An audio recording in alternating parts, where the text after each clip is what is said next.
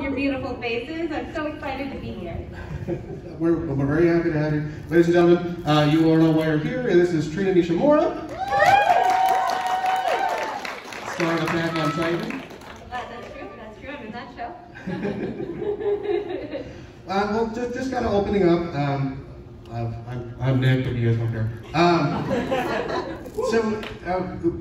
Attack on Titan is a phenomenon. Yes. So before we get to that, yes. Let's go a little bit further back. And what got you started into this? So, I know that you started acting at a very early age. I did. From Amarillo, correct? Yes, sir. So I was born in California, but I was raised in Texas, specifically Amarillo, Texas, which is in the Texas Panhandle. You guys are from Florida, so you know what a panhandle is. You'd be surprised when I say it in other places like New York or Michigan. People are like, pan what? And I'm like, come on, Michigan. Right. You say your state's a pan. You're a glove, right? Like, give us a panhandle. It's fine. So I started acting, or I started auditioning, rather, when I was 9 years old with my local community theater. And I started touring professionally with a theater group when I was 13 years old. And I acted all the way through high school. I've been to, that's not ominous at all. That's fine. So then I was acting all the way through high school, and then I went to college, and I was going to go to law school. My plan was to go into maritime law. And I was in college, so I was broke, because that's your job in college. I was really good at it. And I was broke, and a friend told me about an audition. I was like, no, Jimmy, I'm not doing that anymore. I'm going to be a lawyer. I'm going to be serious. He was like, it pays. And I was like, when is it? So I auditioned for Funimation, actually. And, and I was cast about 20 years ago when I was in college. That was my very first dubbing experience. I've done some other stuff like commercials and movies and stuff like that. But yeah, that was my very first voiceover or dubbing experience. I was at Funimation for a show called Desert Punk. Yeah. I was the little girl named Namiko. She was in every episode, but she was just always hungry. She was like, Mommy, I'm hungry. I'm so hungry. And like things are exploding around them. She's like, I'm hungry. She was cute. So that's how I got started. That's awesome. So from maritime law. That was my goal. I was mistaken. Voice acting. Surprise! Right. Yeah, so I've been acting my whole life, and I just thought when I, because when you go to college and you're inundated with a message that you have to be X or Y to be socially successful or whatever, to meet somebody else's expectations of yourself. When I was in college, I started acting again, right, with Funimation, and then I was like, why don't I just meet my own expectations for me instead of everybody else's? Right? I mean, isn't that the goal? So I was like, hey guys, I'm not going to go to law school. And my family was like, and you're going to what instead? And I was like, it's going to be great. Yeah, trust me, it's going to be great. And they were like, is it though? My grandfather was very disappointed. He told people until he passed, he would say that I scream for a living, because he had no idea what I did. And I wanted to show him something epic, so I showed him my most epic scream from Evangelion 2.22. I was like, Papa, you have to see it, it's so cool, it's so cool. And I showed it to him, and he's like, so you just scream for a living? That's all you do? I was like, yeah, I mean, we'll say that, yeah. Right. So it's a weird thing, but yeah, so maritime law to this. That's fascinating. So one of the things that I always like to ask actors is, when did you, what was the point that you realized, like, oh, this can be a job? Oh, I'm sorry, I didn't ask. Do you mind if I drink a... You're fine. Okay. Absolutely. You can do it. Thank you. You're good. I'm pretty sure it was 6 feet. It's fine. But one of the things I always like to ask actors is, when did you realize that this could be something that you do? Like, there's a lot of people like, it's the magic box. It just happens. They don't realize that acting can really be a thing. But with you, it was obviously very early, doing auditions at 9. Yeah. So, I was stubborn. I was a shit of a child. Now I'm scanning for minors. I'm like, oh my god. Yeah, I was a sassy little girl. I just really loved singing and dancing, and I was in ballet from the time I was 3 until until my career ended at 9. Because that's how ballet works, or that's how it used to work. They're much nicer kids now. They really are. But like when you break your, it doesn't matter. So I started acting, sorry, you want to hear about voice acting. So I started acting at 9 and auditioning. My mom didn't know anything about theater or theater life or theater moms. And I just kind of, I've always been a fairly stubborn and independent person, and I was like, this is what we're doing now, Mom. And then they were like, I auditioned for the tour, and they were like, oh, this is great. And my mom is a single mom and raised 4 kids on her own because she's incredibly strong and brave and smart. Right? She's amazing, crazy, and I love her. Crazy, yeah, she's insane. I feel like the roles have reversed. Like now it's my turn, right? So yeah, so at 13 I was like, I really want to do this, and she couldn't leave the other 3 kids, and so I actually went on the road by myself at 13. I think that's illegal now, but right. Different time. Different times. Different times, you know. It was another era. I don't know how that was legal. But here we are. Right. Well, so do you think that stubbornness has really kind of helped you in your career, kind of moving back towards getting into that stubbornness? I know you said before it was it's a paying gig. You know, you're in college. Pay is a magical word. But do you think that stubbornness really kind of helped you? Like, okay, this is what I'm doing. I'm changing my direction. It is different, but I'm going to move into this. And that stubbornness is kind of really what pushed you forward. Is it like the work ethic from doing stage acting and being around a company and all that? That's really kind of what, do you think that's really what helped you, or is it something else? I think that if you're an actor, or if, as I'm sure some of you in this room are, if you're a creative, right, you're used to being told no. You're told no over and over and over. Your work's not good enough, or they can't be featured, or you didn't get the audition, or whatever it is, right? So as a creative and as an artist, I think you just develop a thick skin at a very young age. My first agent, I think I got my first agent when I was 12, and they were adamant that I had to change my name. They were like, well, you need to change your name, because I'm old. Right. And back in the day, diversity was not celebrated. Oh, yeah. And so they thought that my last name, being Nishimura, was too off-putting to casting agents. And that I put you in a specific spot. Yes. Yeah. Well, no, there weren't. Or just no spots at all. There were no spots. Like all people, representation on television in the 90s was mostly white people. So they needed to make me more passable and sellable. And at 11, you don't understand what those words are. Right. And so I had a long conversation with my mom, actually, and I was like, I don't know what passable is. And she's like, something that assholes say. And I was like, cool. I like your mom. Yeah, she's awesome. And she was like, they want you to change your name. How do you feel about that? I was like, what would I change it to? And she's like, well, you could, if you want to change your name, you could use my last name, because my mom's white, my dad's Japanese. And I was like, but your last name's Nishimura. And she was like, it is, but you could use, Papa's last name. And I was like, but that's not who I am. And she's like, that's right. And the rest of your life, people are going to tell you that you should be something, but that's not who you are. Right. And you just have to continue to be who you are. So like, I think I just took that over in everything in my life. I'm like, oh no, that's not who I am. No, just in general. So I think that's that, plus I work a lot. And try really hard to work a lot. So I think the work ethic that my mother actually, and my mother and grandfather instilled in me is pretty prevalent. Could be, it's a hard job. Right. It's interesting that you use that word passable, where it's just like it's basically a masking word for losing your identity. And for you to realize that so poignantly, so quickly, that's clearly you have good head on your shoulders, and kudos to your mom. Oh, right. She's for cool. Explaining that. So with that and taking that kind of intelligence and understanding of your situations, I do kind of want to go back a little bit more.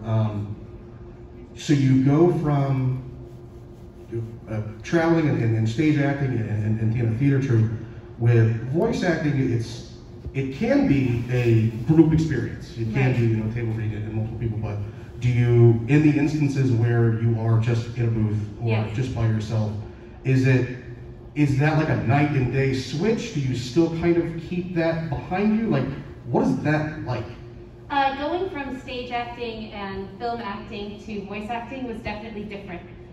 Because especially with dubbing, like everything is pre-laid, which means that all of the animation has already been drawn. So you go into a booth and there are two screens, and on one screen there's the original animation, and on the other there's a script in English.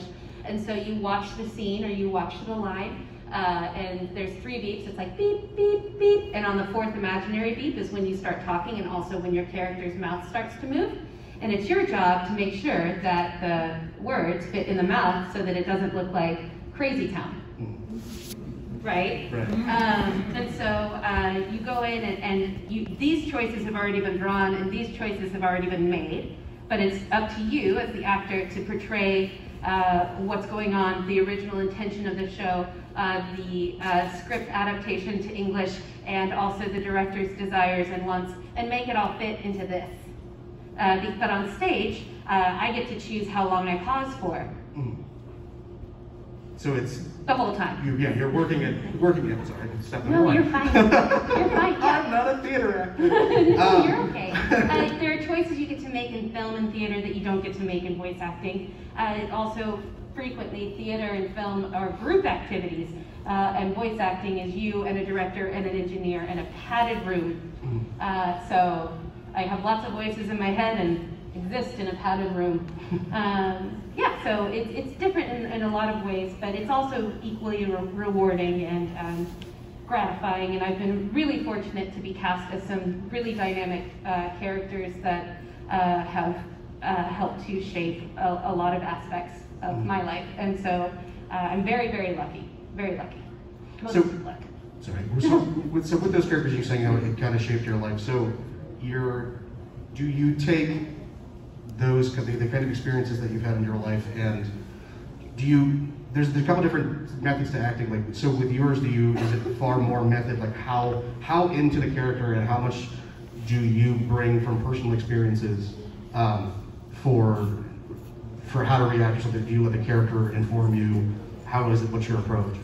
So there's a lot of different, it's okay, you can go, honey. You don't have to squat. You're okay. You can walk. You're good. You do you. You do you. So what he's referring to is acting technique, right? So there are different schools of thought as far as performance. And so I personally am kind of a methody person. So we'll just take Attack on Titan, for example. In Attack on Titan, also, no spoilers, please. I don't know what happens, and I'm not allowed to read ahead. So don't tell me if you know if I die. For real? For real, yeah, I have no idea. Don't tell me. No. Did you watch the new episode? I'm not allowed, well, I don't watch the new episodes. I don't read ahead. I go through the experience with the character in that moment. That is a choice that the director, Mike McFarland, has asked of me. I've worked with him on Full Metal Alchemist Brotherhood as Lonfon, and Evangelion as Mori. So we've worked together a lot, and he's like, this is how I want you to approach the show, this is how I want you to approach the character, and so that's what I do. So, for example, in Attack on Titan, in the very first season, I don't want to spoil anything, so I'm going to try and paint this in broad strokes. Mikasa, my character, is very attached to 2 little boys, Aaron and Armin. They're kind of like her adopted family unit. She is certainly more attached to Aaron because he's crazy and makes poor choices. And I too have a best friend who is crazy and makes poor choices. That's not true, he makes better choices than I do. I'm so crazy. But he and I have been best friends since we were 14. It has always been purely platonic, and in the first couple of seasons of Attack on Titan, Mikasa and Aaron's relationship was purely platonic and more brother-sisterly sort of situation. And so I related a lot of that to my friend Ty. So when there's something very tragic that happens to Aaron in episode 4, it was very hard because emotionally I put myself into the frame of mind that my best friend was dead, right? And I called him after we were done recording, and I got to the car. I was like, Ty, I just wanted to say. He was like, were you using me again? I was like, yeah, so that's usually, I take a lot of stuff from my own personal experience, apply that to whatever the scene is, and make it my own in that way. Fascinating, I know. peeling back the layers.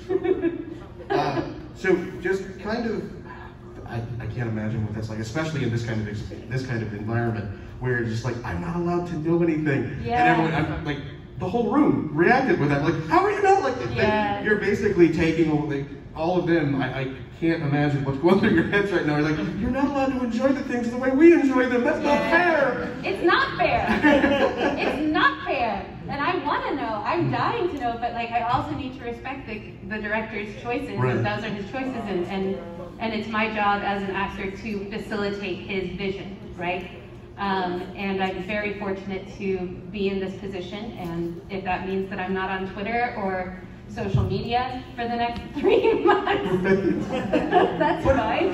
It's a gift. It really is a gift in a way, because like you get to watch the show the same way that everybody else does. You're a fan. You get to learn the way everybody else does. That is such a different experience that I think certainly that I ever thought that you would have being involved in the show. Yeah, it depends on the actor, it depends on the show, it depends on the director. There are shows where the director will give me the entire manga series and be like, read all of this, So it really just depends, and that's where we're at now. But it affects the choices that I make in the booth, certainly.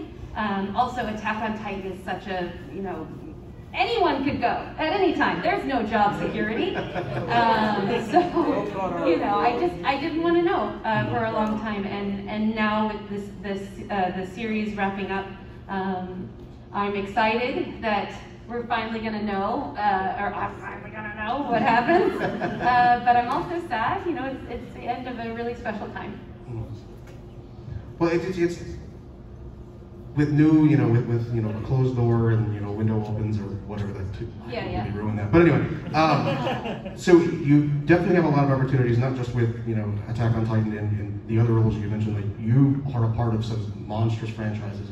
Evangelion, which is an entire country's identity. And like, there are some cities which are just like, oh, this is an Evangelion city. There are robots, just stories tall. So to have you to really kind of be a part of that and realize that you're almost in like a zeitgeist. What is that like? Is that kind of pressure daunting at any time? Do you take it as a badge of honor? How does that? It can be daunting. I mean, most actors that you meet really just want you to acknowledge their existence and say good job. Right. That's really, much to the chagrin of our significant others, like, affirm me. But yeah, it can be daunting, especially Mari was a new character in Evangelion for the movies, and hundreds of people auditioned, and I had no idea, and I certainly didn't think I'd get it. But I did, and that was really exciting and then terrifying, because I didn't want to let anybody down, and I didn't want anybody to be mad. But yeah, it's not really, I don't really think of my work like like something that's, that important. I think that I'm, well, one, I have 3 siblings, and if I ever did think I was too important, they would surely tell me and bring me back down. But also, I think that when you start to think of yourself as something that you're not, or somebody that's better than anybody else, or somebody that's more important than anybody else, I think that kind of sets a person up to be, to propagate a negative reaction and effect within one's community. I am always shocked that people want to meet me. I think it's crazy. I'm always honored that people know who I am. That's amazing and weird. I mean, I poop, everybody poops. So I'm just a person that just happened to have a weird job with screaming. Right. Yeah, it's weird. I think most of it's weird. Like getting recognized in the grocery store when you're buying tampons in your pajamas, that's awkward. I've had people like find my house. Like I'm like a level of famous that's like just below security, and like opening the door like with a toothbrush hanging out of my mouth and like a robe and being like, hello? Like that was a mistake. Right. I don't open my door anymore. That was crazy. With this kid, and he was like, will you sign my Mikasa Pop? I was like, you shouldn't be here, man. Like that was awesome. It's a weird place to live in. So are you still in Texas? I am, yes. So I split my, pre-pandemic, I was Pre-pandemic and pre-project, I was splitting my time between LA and Texas, mostly in Texas. My partner, my life partner, the love of my life and everything, he and I opened our first business pre-pandemic. He's a chef, which is very lucky for me. Get a chef, guys. Get a chef significant other. It's awesome. I gained 40 pounds, but I'm very happy. Is the restaurant Mikasa themed? Yeah, so there was a Mikasa action figure in the restaurant. It was actually a Japanese restaurant, an izakaya. And we were doing really well. I don't know if you guys know what a James Beard Award is. It's like the Oscars of the food world. We got a James Beard nod. That was amazing. Really, really exciting. And then the pandemic happened. That was not amazing. And then my partner was diagnosed with leukemia. He's fine now. We're getting through it. But the restaurant closed, and so we're in Texas indefinitely, and at least until he's done with his treatment. And that's where we're at until something changes. And then I would like to move somewhere quiet, like very quiet, and spend a year not screaming into a can and not going to the hospital and not doing anything. And we're just going to exist in a quiet place. Right? Who doesn't want to live in a quiet place? But I want it to be like Narnia, where there's also like 7-tailed foxes just walking through the world. And I'm like, oh yeah, that's just one of hers drinking tea. That's my dreamland. But that doesn't exist. Or does it? Yeah, so I'm in Texas. So the short answer, yes. Texas. We won't go too far into it because you like to brush your teeth in peace. We'll go ahead and we can open up the questions. So we'll do this as we got a microphone right here. Just make sure you line up single file, respect each other's distance, 6 feet, all that happy stuff. So if you guys have any questions, you can go ahead and stand up and ask them. We've got... That's from The Price is Right. Hello. So, oh, your mic isn't on. It's the switch. oh. Oh, yeah. You're good. I'll be right back. Okay, I'll be right here. Thank you. Such a gentleman. I appreciate you, sir. Do you want my microphone? That defeats the purpose. Yeah. But I can talk loudly. Do you want my microphone? Oh, God. That's all right. Teamwork. Woo. We got this. We did it. Hello. Hello. I can't wait for the dub for the second half to start. Same, bro. Same. So, I know you want to avoid... we can talk through the first half of season 4 here, right? The first half, if you guys don't want any spoilers, raise your hand if you haven't seen all of season. It's okay, don't be ashamed, you know? It happens. It's fine. It's okay. So let's try and keep the spoilers to a minimum, if possible. Okay, so Mikasa has some big moments in the first half of season 4. Yes. So what was your reaction to some of them, especially the one where they're all sitting down for dinner? Oh, man. Oh, they know. That was my reaction. That was exactly my reaction. I was like, oh, no. Yeah, the journey that Mikasa has been on, just over the course of her life, is amazing to me in a lot of ways, and terrifying at the same time. I mean, if you think about art, right? Art of any kind. Art is a reflection of the society that it's made in, which is to say, if you'll excuse me, I'm gonna get my soapbox out. So when I started in anime about 20 years ago, women in anime were drawn a certain way. They were only considered successful if they were attached to a male protagonist. Their entire purpose within the show was to move the story on for the male. They were frequently well endowed, but scantily clad. They couldn't be very strong.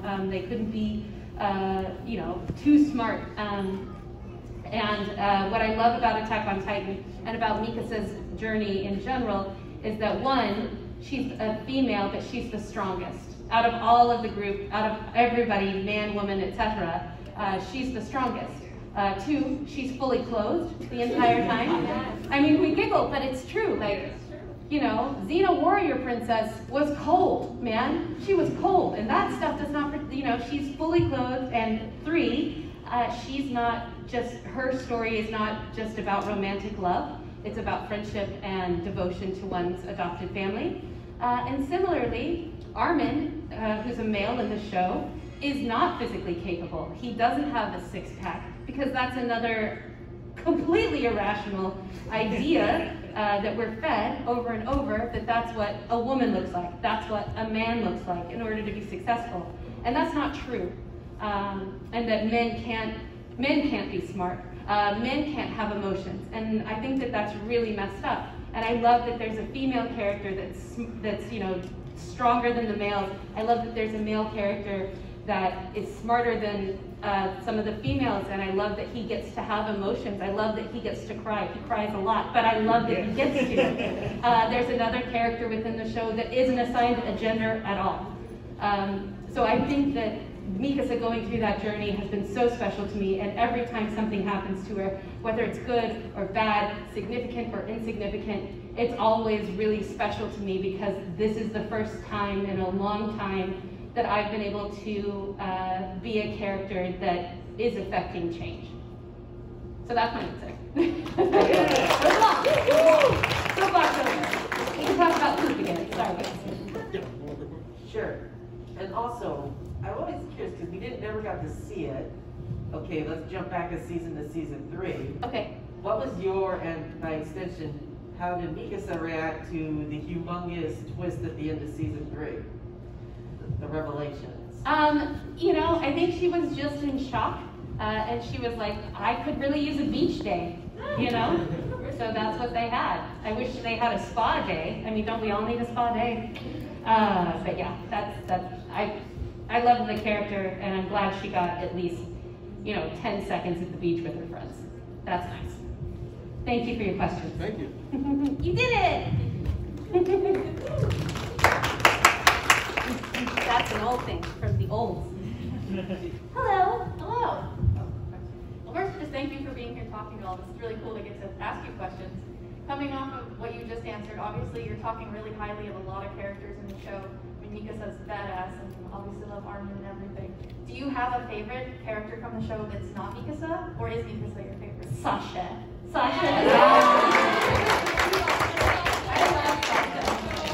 When I auditioned for the show, Sasha was the first person that I auditioned for, because we were reading this. I was reading the sides preparing for the audition, and it was like, Sasha loves potatoes. I was like, I love potatoes.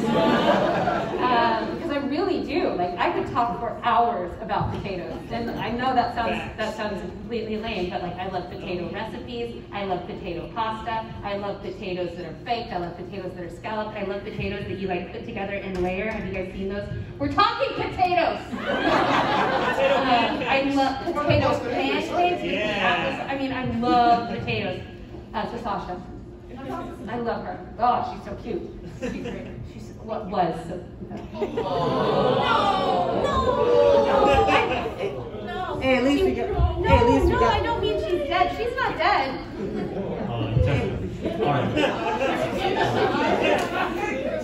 We got this, guys. We're good. First of all, I just would love to say thank you for being here. Thank you for taking your time and coming and meeting most of your fans. And yes, I was the kid downstairs who you signed the book for.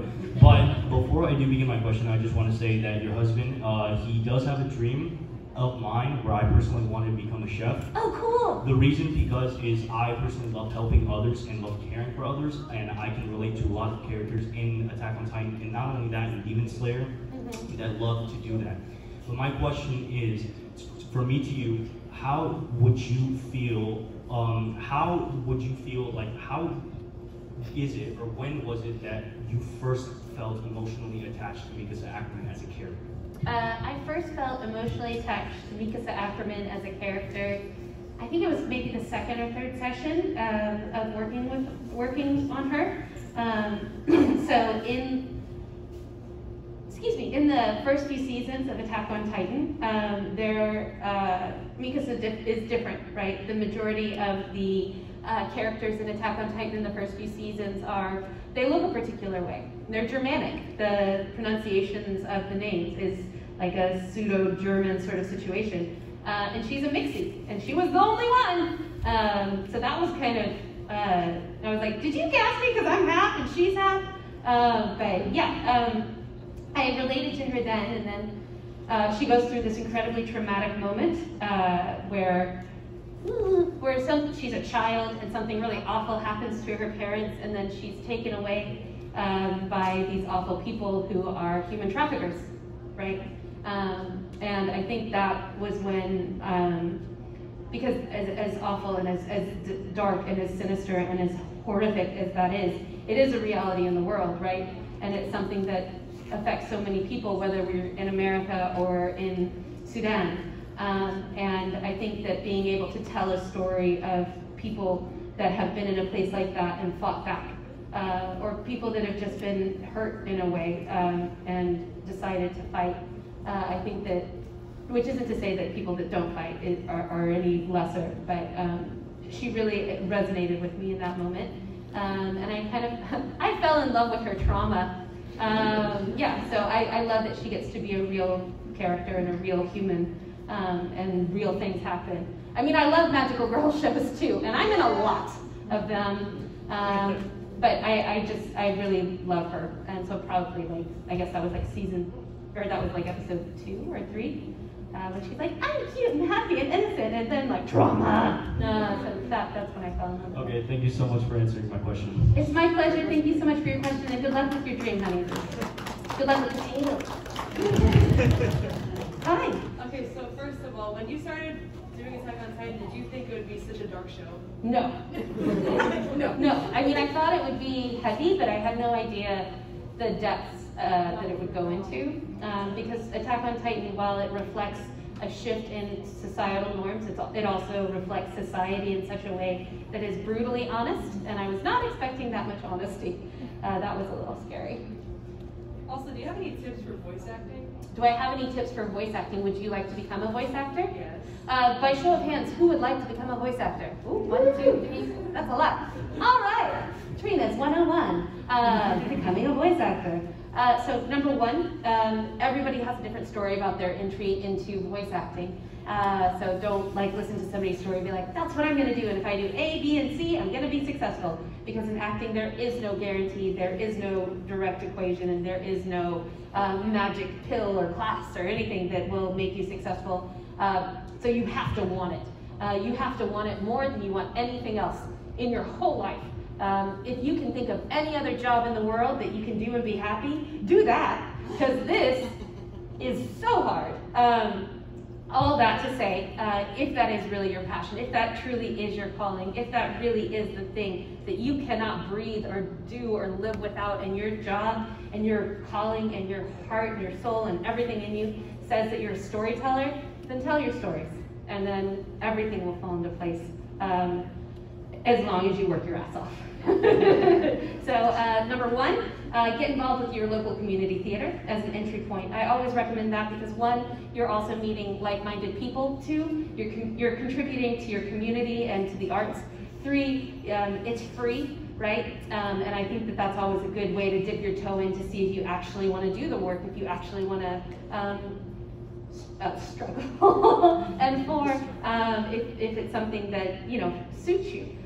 You frequently will not be cast the first time you audition for your community theater, but that doesn't mean you can't volunteer in the box office or building sets or doing stage work or background work or any sort of number of things.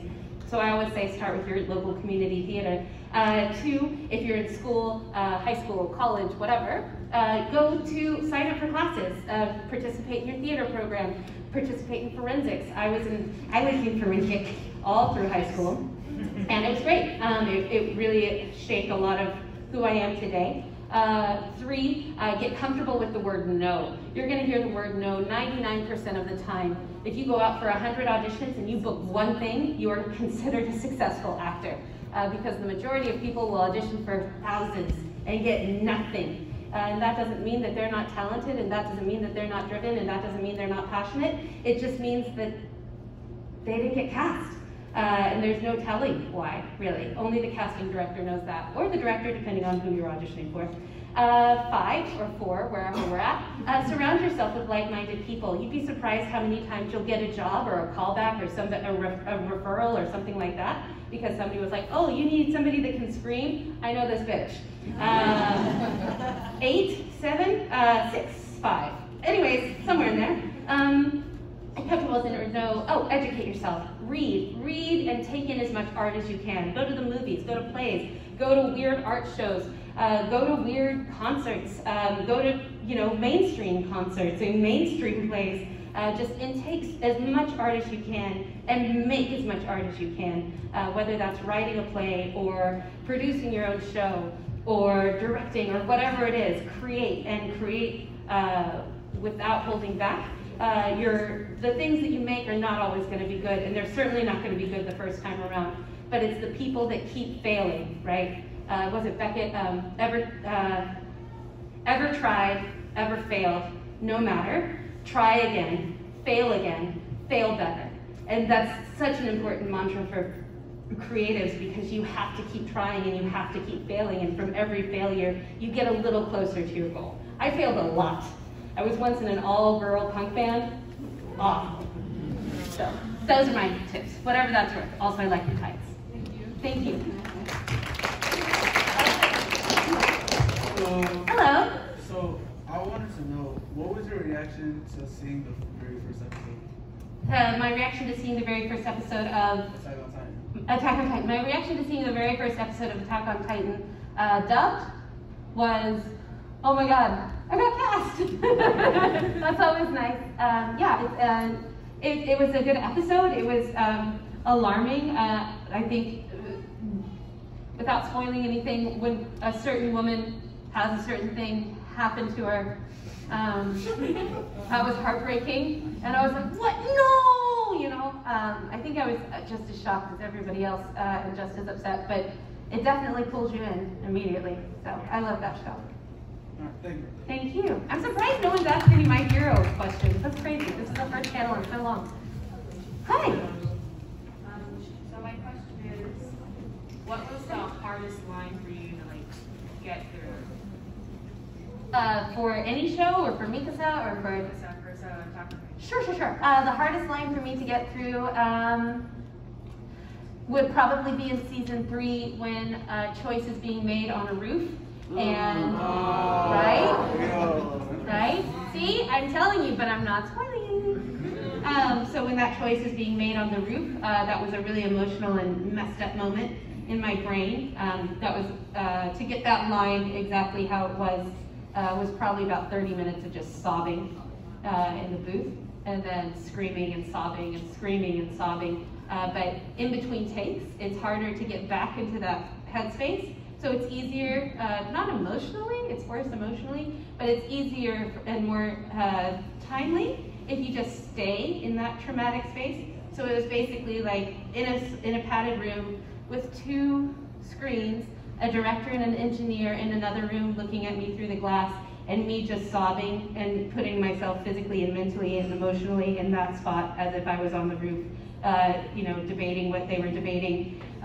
It was just 30 minutes of trauma and sobbing. And then afterwards, when Mike was like, okay, we got the take, I like that one. Then I was like, I'm gonna go home now. I went home and I called my partner on my way, and I was like, he was like, how was the session? And I was like, oh, it was really good. And he was like, you sound really messed up. I was like, it's a pizza day, babe. And he had pizza waiting. Can I ask one more question? Okay. I don't know how you did it or how it happened, but if you were drawn towards Mikasa for the role, when you were asked to voice her, did you audition? What drew you towards her? I don't know. Yeah, no, that's an excellent question. What drew me to her as a character to audition for? Is that what you're asking? Yeah. I didn't audition for her initially. So typically when I go into audition, or when one goes into audition, depending upon the studio and depending upon the director, and depending upon a lot of things, this particular audition, they had the sides. Sides are a picture of the character, below it is a description of the character, and below that are lines that you read for the audition. frequently you do that remotely. For Attack on Titan, we actually did it in the studio. And so I read through the characters, and I had already seen episode 1, but I hadn't seen anything past that. So I kind of knew about some of the characters, and I honestly, in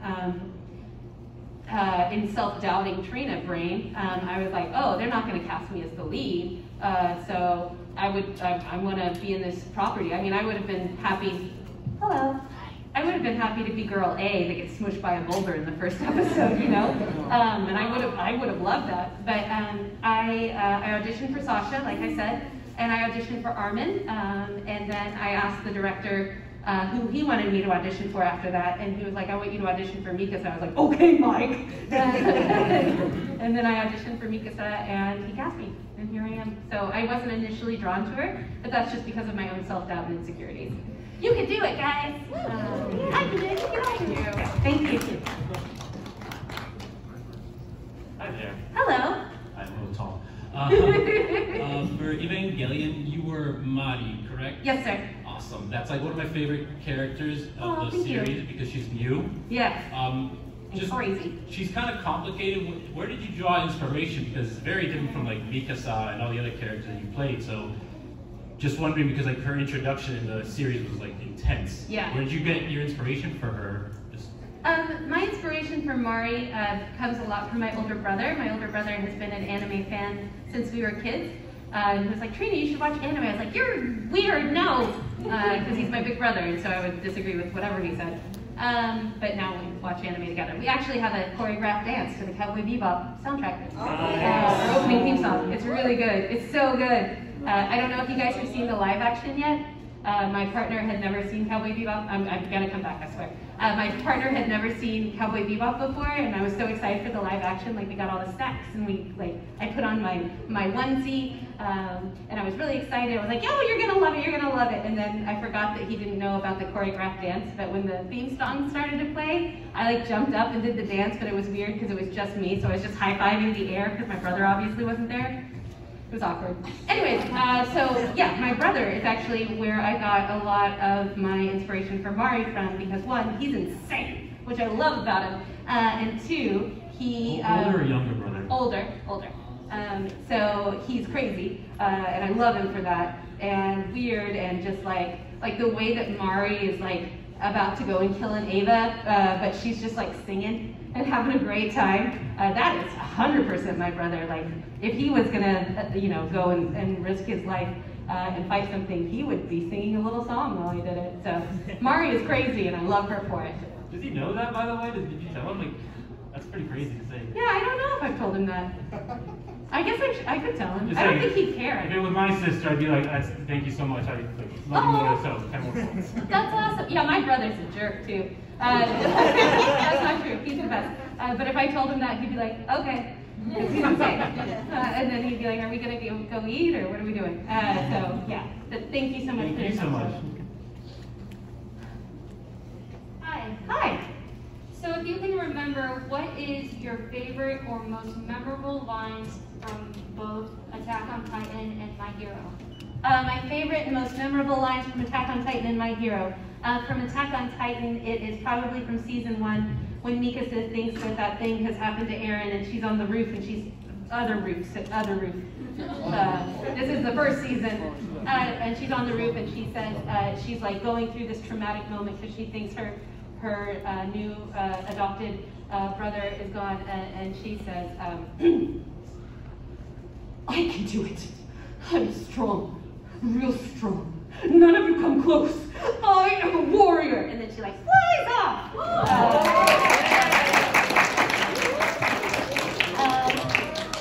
Yeah, and then as far as Jiro from My Hero Academia, her most memorable line, it's not my line. I actually didn't do the song. I didn't sing the song in the show, but the song is definitely my most memorable moment with Jiro. I did not sing it, but it's just such a beautiful song, and I definitely listen to it when I'm feeling blue or under the weather or whatever. It's just a happy song. Yeah. Well, is there a line for Jiro that you do like, or one that you find particularly funny or something? Yeah. I'm gonna think about that, and I'm gonna circle back.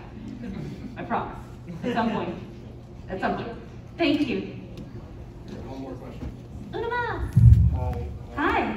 I don't really know any of the things you do. I just came here for one question. How'd you do it? How'd you do the audition and everything? Because, well, I kind of want to be an actor too, but I'm focusing on my studies more. So Yeah. how'd you do it, man? How'd I do what exactly? How'd you get the audition? Any of that? How'd I get the audition for what exactly? Okay, like I said, I just don't know you. That's okay. I don't know you Attack on either. Titan? How'd you get the thing on Attack on Titan? How did I get anything from Attack on Titan? You I'm don't forget sorry. I said. How did you, he's asking, how did you get the audition for Attack on Titan? How did I get the? Okay. Well, thank you. Thank you. Sorry? Yeah, you got a question? Oh, thank you. Our mascot is like in love with the character as like one of his favorites. So we just want to say that we really liked you in that. And Thank you. Us today. Oh, thank I hope you. that left a good taste in your mouth. That was nice. Yes, thank you. That was a little weird. I appreciate it. So thank you all for coming. I'm sorry if I spoiled anything. I appreciate your time. I know it's been a really hard couple of years for everybody. I know that it's been, everyone has faced their own specific challenges with COVID, with school not being open, with not being able to see your friends and family. And I just want to say how much it means to me that you guys are all here. So that's it. I'm going to talk. Thank you so much. Trina, Nishimura, everybody. Thank you so much for coming out.